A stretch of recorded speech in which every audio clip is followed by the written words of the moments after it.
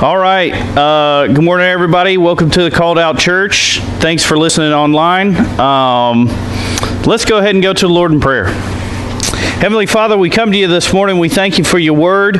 We thank you for every meaning of that word. And we ask that you help us understand that word even deeper today. In Jesus' name, amen. So, this morning we're talking about the word.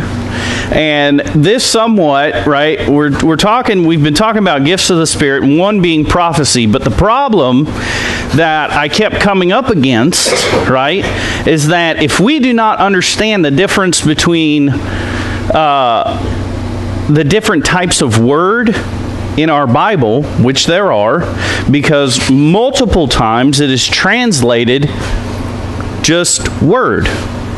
Word means word to us, right? And the problem that we have in the English language is we have this understanding that they're in context of how things are spoken, right? We understand what those words mean, right? Best example I have for you in this is the English. We have one word for love, right? Now, if I say that I love a friend, that's different than saying I have love for my brother. Or that is even different, right? So we got a friendship love, a brotherly love. We have a intimate love, which is a love that I express towards my wife. But then there is a fourth kind, which is a godly love, right? So we only have in the English one word, love. And it can get real confusing with the English language. What exactly do you mean when you say you love somebody? Well, only in context and social understanding do we understand if I say that I love Rachel or I love Danny. It is a different type of love than what I have for my wife, and even a different type of love that I would have for God. Okay? All those are different types of love, but we come to this understanding that we only know that because obviously, right, this is what he has to mean by that. But when we start getting into the word, right, we have three meanings, right? And Daryl has actually asked me this before. He said, how can a verb be translated as a noun? Well, we have the Aleph and the Tav, right, or the Alpha and the Omega, or the A to Z, right? All those meaning the same thing, which is basically Jesus. Okay? It is speaking of the living word, which is Jesus. Now, I just wanted to bring that out in the very beginning of this because, okay, that's not exactly what we're talking about. We already know that Jesus is what? The Word. The Word. Okay? So we know that, but what we're going to talk about is the other two types this morning. The Logos, or the Logos, and the Rhema. Okay? Is everybody ready? Yes. So, we're gonna be jumping around every which way this morning, so bear with me. I'm sorry. It's the only way that we can do this to gain understanding between the two types of words. And first and foremost, right, let's go ahead and read 1 Corinthians 12 because we're talking about gifts of the Spirit and what specifically we're talking about prophecy. And this will relate the further on we go. Because the first word specifically, right, was prophecy or was the Word of God, right, speaking in the past to the prophets. But now, and keep this in your back pocket for understanding, there is Rhema, which is the Word of God being spoken actively currently. We'll get into them.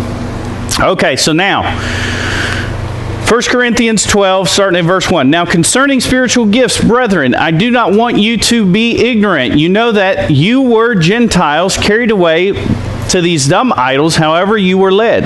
Therefore I make known to you that no one speaking by the Spirit of God calls Jesus accursed.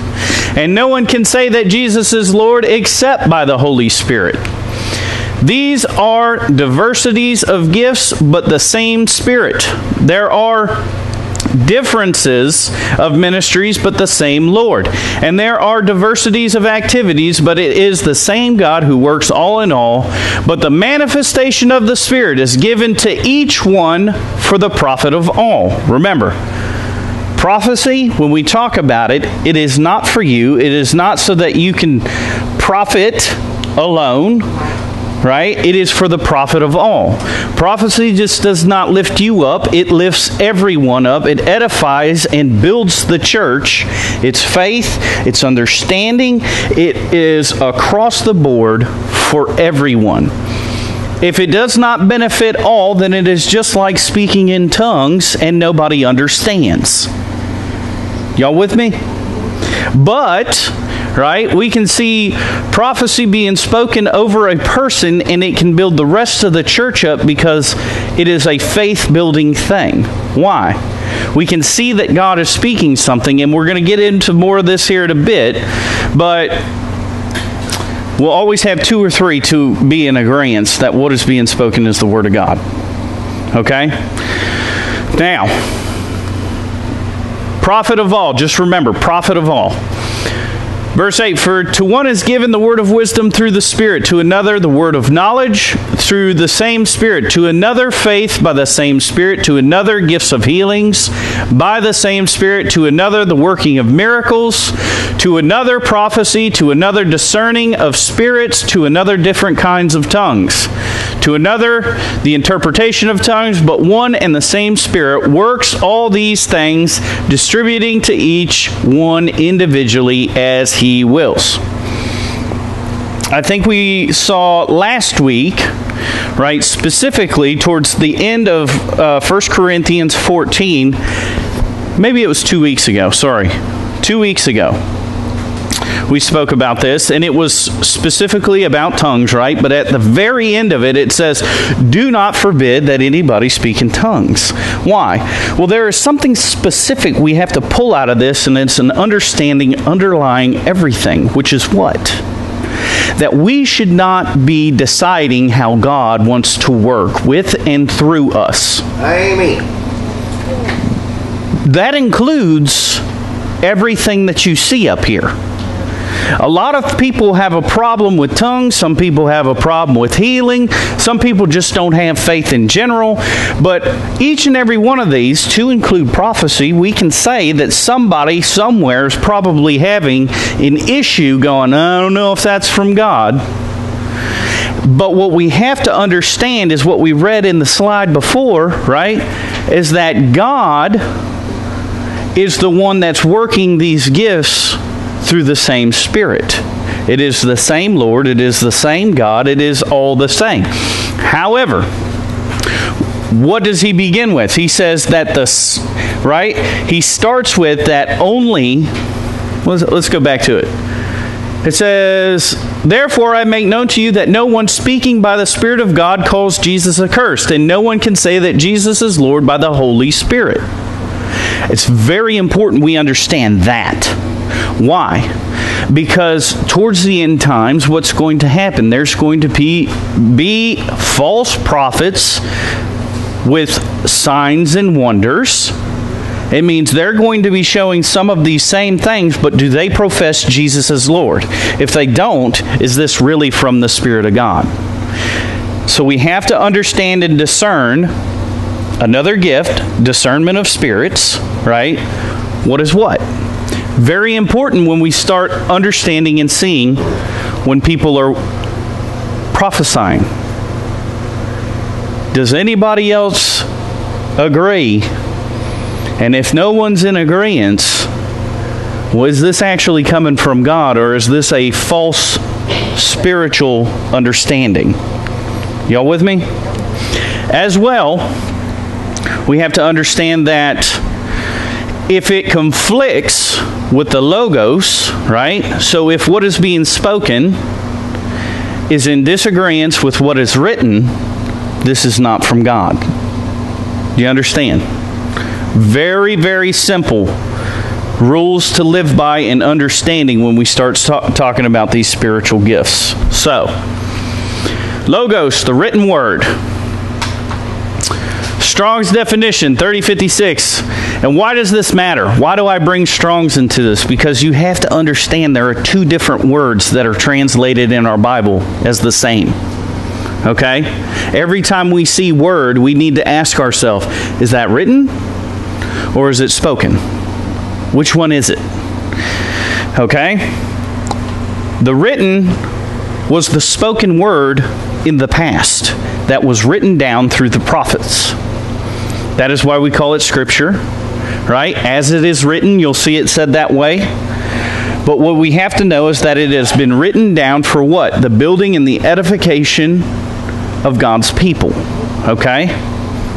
So, 3056, Logos, speaking to a conclusion, a word being the expression of a thought, a saying. Word is preeminently used of Christ, expressing the thoughts of the Father through the Spirit. Okay? So here's where people get confused. This one's been written down. Was it expressed through the thoughts of Jesus and the Father through the Spirit? Yes, it was. But it's been written. You follow? There's a difference. Okay? We're going to get in Rhema in a second, and I've got a lot of examples here. But we're going to go with Logos first and give you some good understanding. So John 14, verse 22. Judas, not Iscariot, said to him, Lord, is everybody ready? Sorry, I'm moving fast, but it's a lot to cover today. So I apologize. If I need to slow down, tell me. Okay? Lord, how is it that you will manifest yourself to us and not to the world? Jesus answered and said to him, if anyone loves me, he will keep my word. Logos. He will keep the things that the prophets had written in the past. Right? Moses and all the prophets, they have written it down. Right? It will not conflict against what has been written in the past. Okay. And my Father will love him, and he will come to him and make our home with him. He who does not love me does not keep my words. Okay? Same word, just plural. And the word which you hear is not mine, but the Father's who sent me. Okay? I'm not speaking on my behalf, I'm speaking on his behalf. Okay? This is stuff that was written in the past that came through the Father, delivered by the Spirit. Okay? John 15, verse 18. If the world hates you, you know that it hated me before it hated you. If you were of the world would love its own. Yet because you are not of the world, but I chose you out of the world, therefore the world hates you. Remember the word that I said to you. Now understand, this is important, right? Because this is talking about the old word, and Jesus is claiming this as his own. Yet another example of Jesus claiming to be God. Side note, right? So he is saying, I wrote this. I had somebody write this down for me in the past. All right? So remember the word that I said to you. A servant is not greater than his master. If they persecuted me, they will also persecute you. If they kept my word, they will keep yours also. You follow? If you keep my word that has been written in the past, they will keep yours also. The things that God has spoken will not change. Okay? But all these things will do to you for my name's sake, because they do not know him who sent me. They're going to be against you because they don't understand you. Everything that you have to do is from the spiritual sense of things, and this world is built on the flesh and the worldly physical understanding of things. They can't see the things that are happening in the background, but by Jesus putting his Spirit in you, you can tell the difference. Here's what's really happening. This is what it looks like on the surface. Most of the time, people use the word chaos. Chaos is something that they don't see or understand, but we can see and discern and understand things through the Spirit, right?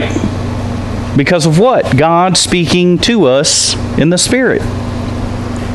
You see where this is going? John 17:15. I do not pray that you should take them out of the world, but that you should keep them from the evil one. They are not of the world, right? So we're in 15. This is 17 now. They are not of the world, just as I am not of the world. Sanctify them by your truth. Your word. Right? Your word is truth. Your written word.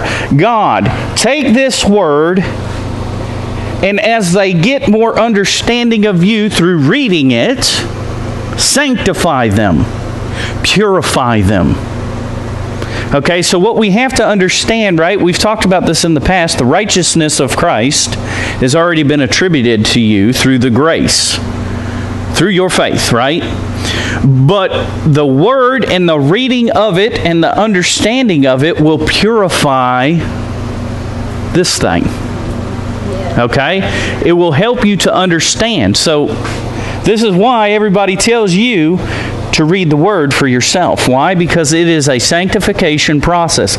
It's to help you along. It's to make you better and better as far as like the standard of God goes. Okay? You're already seen as righteous. We're just trying to wrap this whole thing up. We're trying to make it... God's trying to get you to be in agreement with Him and His Word. Okay? So what everybody sees here agrees with what's written here. Does that make sense? Okay. So, verse 18, and you sent me into the world, I also have sent them into the world. Just as Jesus was sent, He is sending you, equipped with the Word. And for their sakes I sanctify myself. He has purified Himself through what? Through His own words. How? By speaking through the prophets, the prophecies, the things to come of Jesus. He sanctifies Himself through His sacrifice. You follow? He followed His own words. He didn't just speak it, He did it. Okay. So, I sanctify myself that they also may be sanctified by the truth. What is the truth? The Word. The written Word is the truth. Jesus is the truth, right? These things will feel like they're overlapping. And we just have to understand that there is written, there is past, right? There's present, and there is future. Why does that matter? Because when we're talking about prophecy, always people say fortune telling, right? You're going to tell me my future. No, not necessarily. Because God's Word tells you about the past, He tells you about your present, and He also tells you about your future. That's prophecy. Okay? So, let's continue on. Acts 6, verse 2. Then the 12 summoned the multitude of the disciples and said, it is not desirable that we should leave the Word of God and serve tables. Did y'all hear that? We should continue steadfastly in the Word. We can't quit. We have to continue. Like, anybody ever, we'll do it this way. Anybody ever watched a show, movie, something of that nature, right? And they missed things? They didn't have a better understanding of it until they watched it the second time. And then they watched it a third time and they understand it even more. As such, right? The same with reading any type of book. And now here's what's even greater. Best book ever written, always changes except always is in agreement with itself, the living Word of God, right? His written Word is applicable forever. It doesn't change. However, everything He has ever spoken is always accurate and applicable. Does that make sense? Okay. So, we shouldn't leave that. We should always continue to come back to it. Right? We shouldn't leave the Word of God and serve tables. Therefore, brethren, seek out from among you 7 men of good reputation, full of the Holy Spirit and wisdom, whom we may appoint over this business. These are leaders of the church, okay? I believe this is Peter speaking. And he's trying to say, look,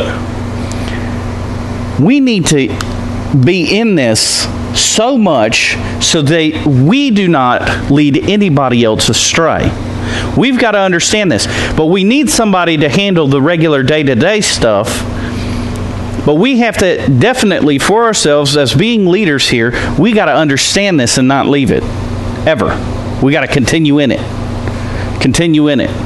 So he's just trying to give it a good example of like, look, there's things that we're going to need to do, and there's some things we're going to have other people do. Because we can't do it by ourselves. The body of Christ, okay? This is what this is alluding to. But full of the Holy Spirit and wisdom, who we may appoint over this business. But we give ourselves continually to prayer and to the ministry of the Word, the written Word. Here's the things of God that we all need to have an understanding of. We're going to continually give ourselves to it because that is what God has called us to do within the body. You follow? So there are some, of course, that need to be always in it. Now, it is good and profitable for all to be in it, but to each one He has appointed certain gifts to. You follow? Okay. So, Philippians 2, verse 14. Do all things without complaining and disputing. Oh, man. Dang it! Do all things without complaining and disputing, that you may become blameless and harmless, children of God without fault in the midst of a crooked and perverse generation, among whom you shine as lights in the world, holding fast the word of life. How is it that something spoken in the past is going to be life for me now? Because this is truth. It's written. It doesn't change. It is always the same. Right? Holding fast the word of life, so that I may rejoice in the day of Christ, that I have not run in vain or labored in vain. Yes, and if I am being poured out as a drink offering on the sacrifice and service of your faith, I am glad and rejoice with you all. For the same reason, you also be glad and rejoice with me.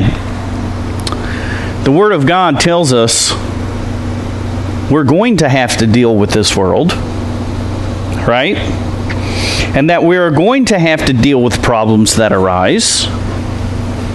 And we are going to have to understand that it is okay for problems to arise because only God shines His light through us by us going through things. So we have to hold fast to His Word. We've got to grab a hold of what He has written in the past and stay with it, stick with it.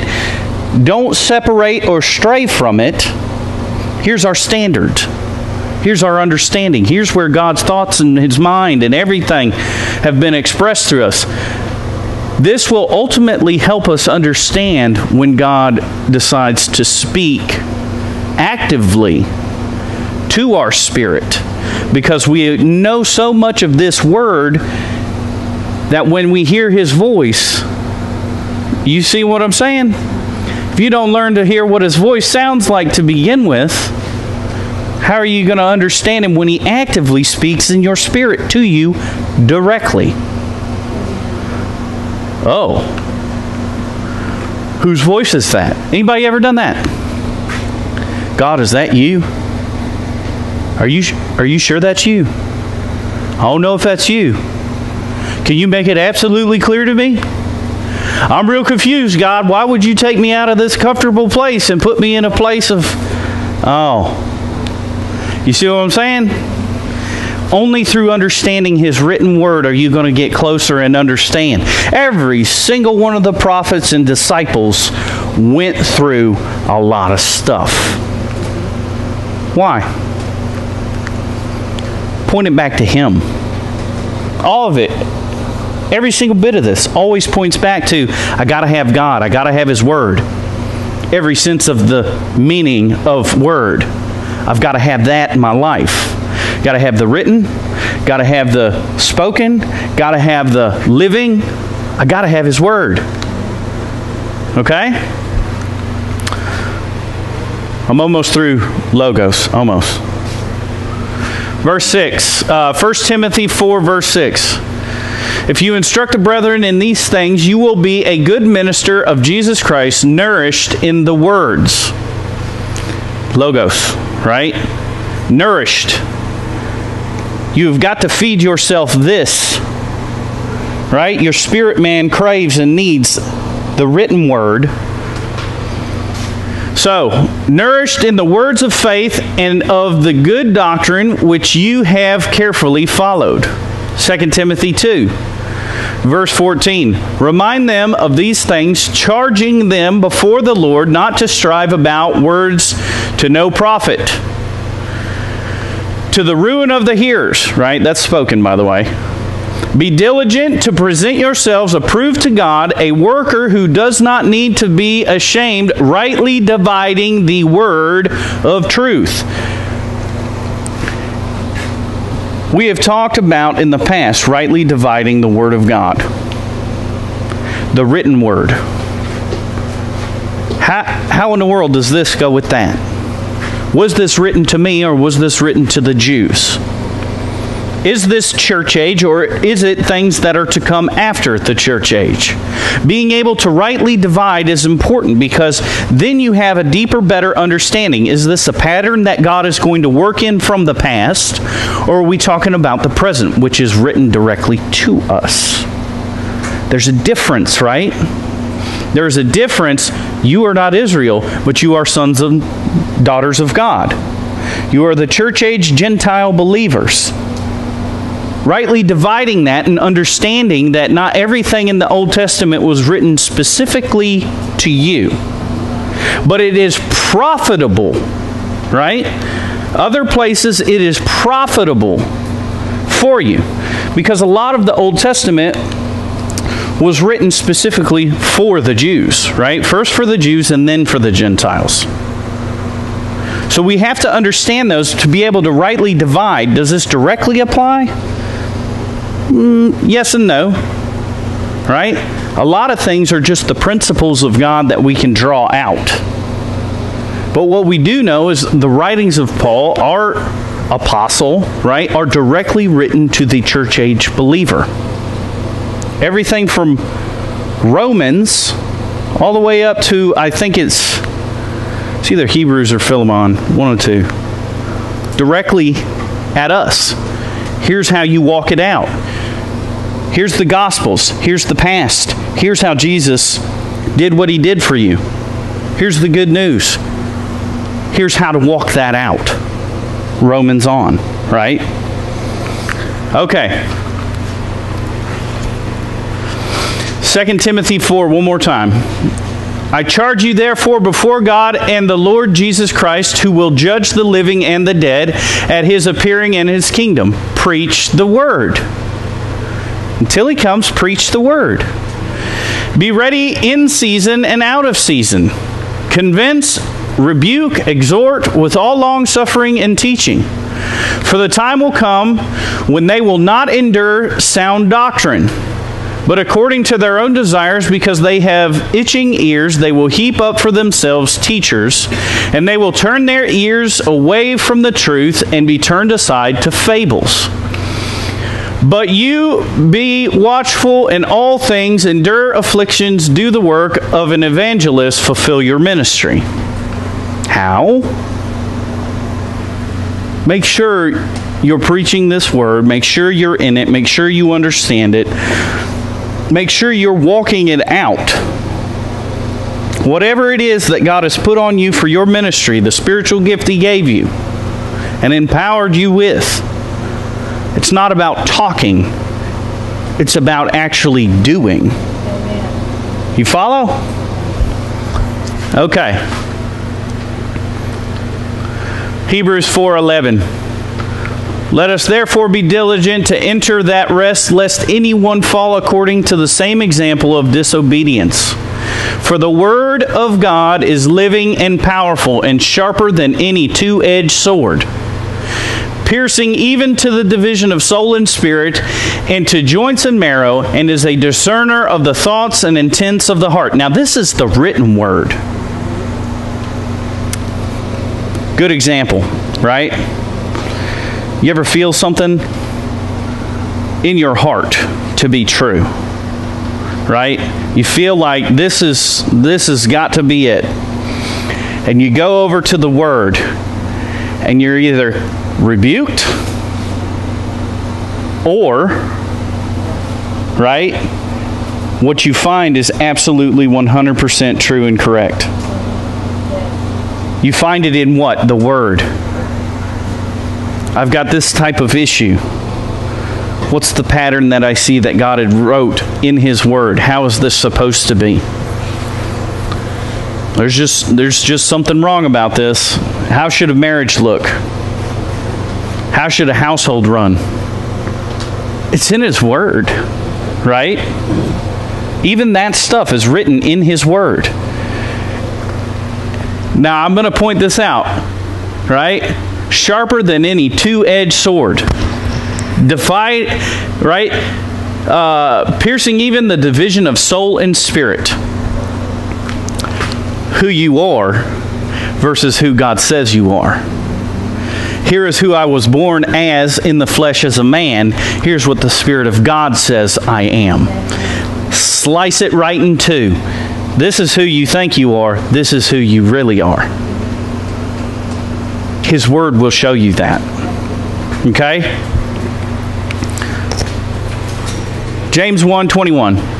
Therefore lay aside all filthiness and overflow of wickedness, and receive with meekness the implanted word, which is able to save your souls. But be doers of the word, and not hearers only, deceiving yourself. His written word shows us what we should be. Okay? Last one for Logos. I don't have that many for Rhema, trust me. Let the word of Christ dwell in you richly in all wisdom, teaching and admonishing one another in psalms and hymns and spiritual songs, singing with grace in your hearts to the Lord. And whatever you do in word or deed, do all in the name of the Lord Jesus, giving thanks to God the Father through Him. So, let His spoken or written word dwell inside you. There's kind of like a double meaning here, okay? One, you read it, but then it becomes alive in you when you read it.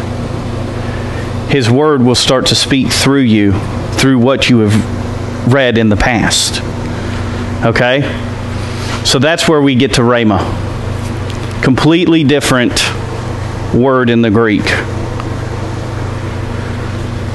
A spoken word made by the living voice. It is an active living voice. It is commonly used in the New Testament for the Lord speaking His dynamic living word in a believer to in-birth faith. His inwrought persuasion, right? the Word speaks in here. Okay? Now, Jeremiah and Ezekiel both prophesied about this and said that He would write His Word in our mind and on our hearts. Right? And He spoke about this specifically when He was talking about, they both spoke this on behalf of God telling them to speak this prophetic word, right, that was written down. At the time, it was Rhema. At the time the prophets were hearing it, it was then Rhema, God actively speaking in them. Okay? So, where do we see this? 1 Corinthians 2:13. These things we also speak, not in words which man's wisdom teaches, but which the Holy Spirit teaches, comparing spiritual things with spiritual. But the natural man does not receive the things of the Spirit of God, for they are foolishness to him. Nor can he know them, because they are spiritually discerned. Without the Spirit of God, you will not understand God when He speaks. You won't hear Him.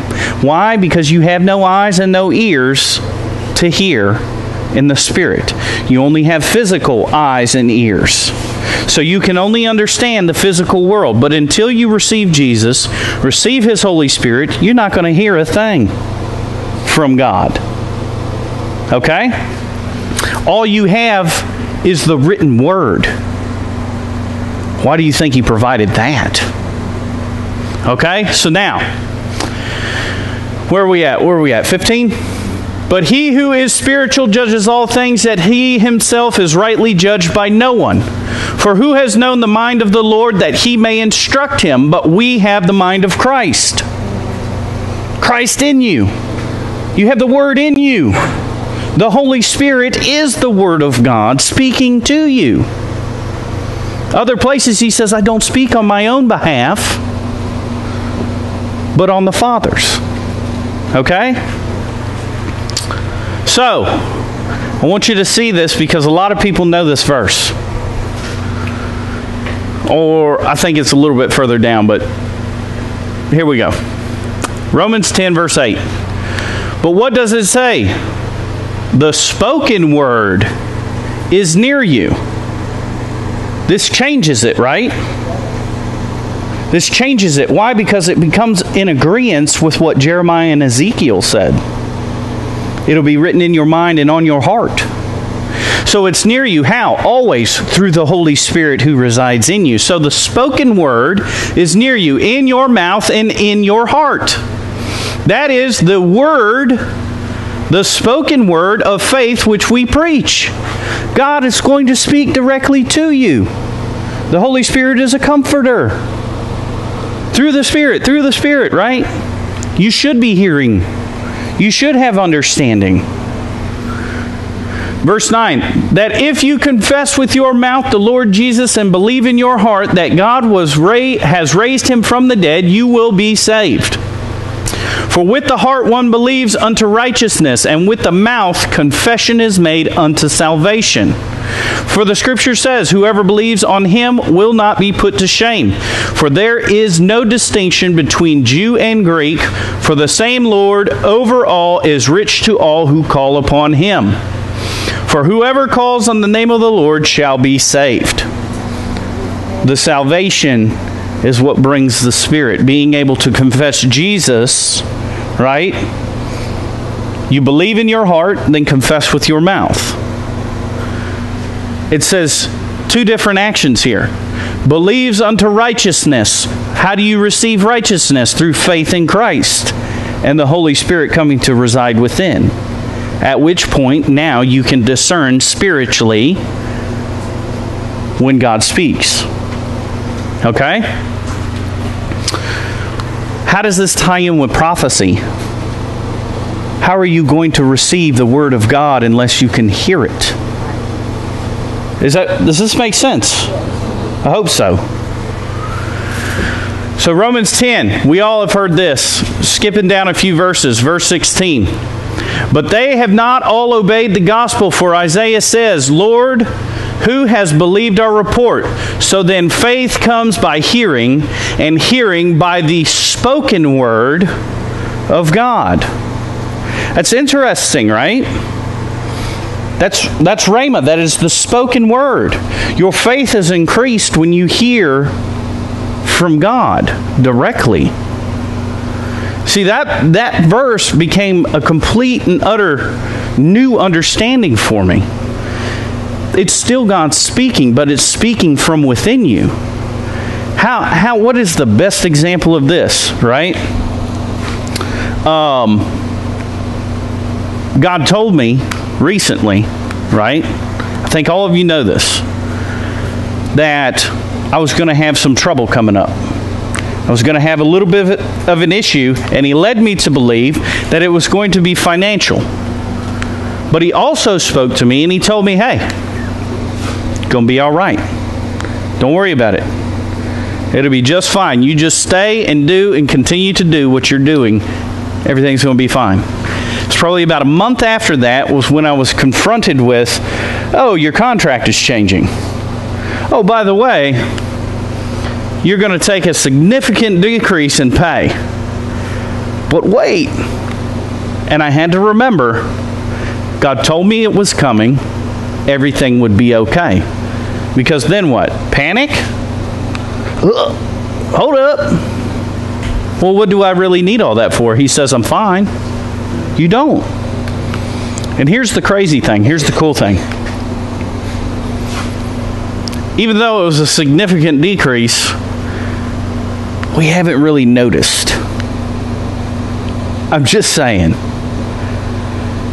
All I can say is that God has been orchestrating, conducting things all around me so that everything I lost was not a real loss. Why? Because what actually changed?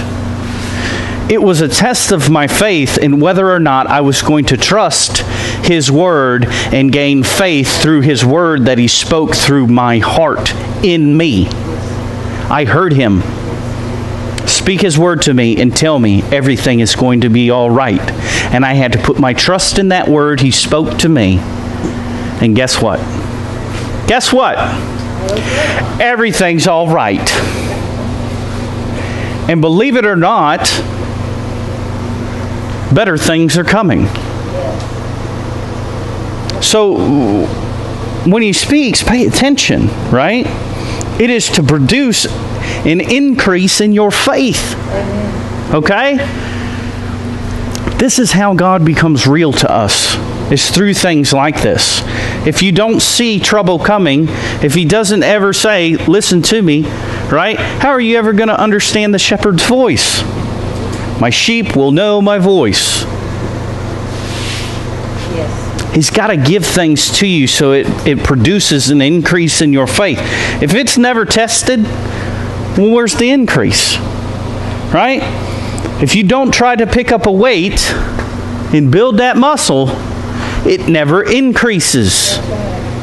It's uncomfortable to exercise your faith. It is uncomfortable. But when He speaks to you, it is an exercise of your faith. For what? An increase in it. So that you learn to trust and lean on Him even more in your time of trouble. The next time trouble comes, you're going to go, oh, no.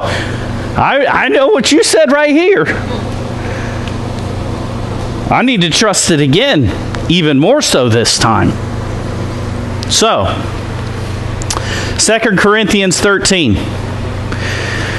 This will be the third time I am coming to you. By the mouth of 2 or 3 witnesses, every spoken word shall be established. It's interesting. That's where we come to the point of when we have prophetic speaking over something. That all of us, all 2 or 3 witnesses, every spoken word shall be established. 2 things, okay? When we hear somebody speaking prophetically, it should be confirmed. 2 or 3. As well, right? If we are in agreement, if 2 or more of you are together, what? There he is with us, right? Okay. So, verse 2. I have told you before and foretell as if I were present the second time, and now being absent, write to those who have sinned before and to all the rest, that if I come again, I will not spare. Since you seek a proof of Christ speaking in me. Do you see? Who is not weak toward you, but mighty in you. You want to know that God speaks through me? He's already told me the stuff you've been doing over here, you naughty, naughty Corinthians. You hear that? I already know what's happening. I'm not even with you. I was with you that second time, rebuked, corrected. He did all those things while he was with them. He's not with them now, but God is letting him know they need to get some act right. And he's letting them know, oh, I'm going to tell you about yourself. Because God has already told me what you've been doing. And if you don't fix it, I'm going to come and air your dirty laundry in front of everybody. Because why? Because first we got to come, one brother to another. If they don't listen, right, this is talking about sin in the church. If they don't listen, then okay. Two of you go together and speak with them. And if they still don't listen, air that dirty laundry amongst the entire church. Jesus taught us that. Right? This is what Paul's practicing right here. And he is telling them, God's already told me what is happening. Tighten it up. Okay? So, he can only know this through the Spirit of God speaking it to him actively. Right? Ephesians 6. Now this is good stuff. We saw that the written word separates, right? Bone and sinew and soul and spirit. That was the written. Ephesians 6, we know, armor of God, right? So watch. Finally, my brethren, be strong in the Lord and in the power of his might. Put on the whole armor of God, that you may be able to stand against the wiles of the devil. For we do not wrestle against flesh and blood, but against principalities, against powers, against the rulers of the darkness of this age, against spiritual hosts of wickedness in heavenly places. We are in a spiritual battle. Now you better bring the Spirit to fight. So watch. Therefore, take up the whole armor of God, that you may be able to withstand in the evil day, and having done all, to stand. Stand therefore, having girded your waist with the truth, having put on the breastplate of righteousness, and having shod your feet with the preparation of the gospel of peace. Above all, taking the shield of faith, with which you will be able to quench the fiery darts of the wicked one, and take the helmet of salvation, and the sword of the Spirit, which is the spoken word of God. Do you understand?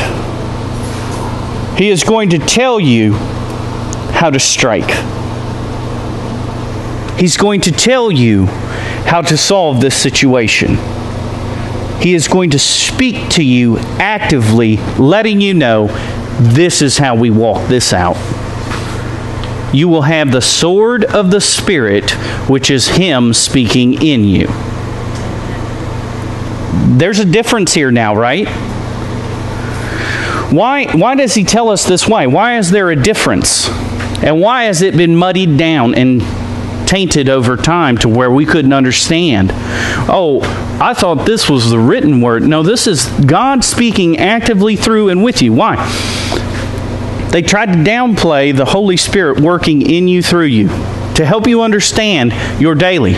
Because at any time in this Bible, it does not say, Joe Johnson, you will have financial troubles. Joe Johnson, you are going to break your back, and it will be for your good. Nowhere did it say that in my Bible. But God spoke those things to me in my heart and told me everything would be okay.